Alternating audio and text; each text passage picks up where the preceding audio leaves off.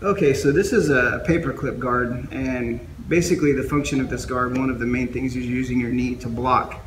So your opponent knows that. In this case, I have Rudy here. He's putting pressure forward. I'm using my knee to block. And then all of a sudden he does something very clever. He pushes his knee across. So as he pushes the knee across and leans forward, this is the way they start trying to create an angle against your guard.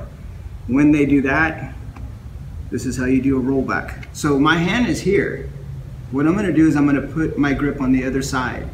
Now I'm gonna straighten my legs, bring my knees to my chest, then roll back